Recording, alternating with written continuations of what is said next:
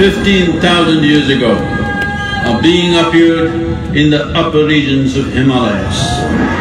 No one knew who he was, where he came from.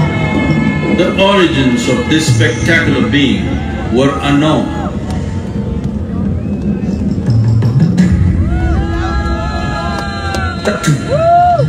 When his ecstasy allowed him some movement, he danced wildly.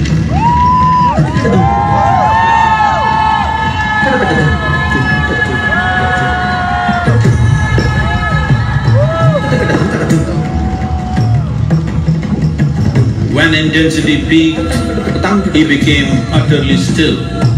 People saw that he was experiencing dimensions that no one had ever known or able to fathom.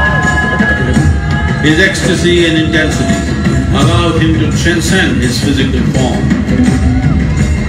Witnessing an individual human in union with the cosmos, they called him a yogi, as he was the first one, the Adi Yogi.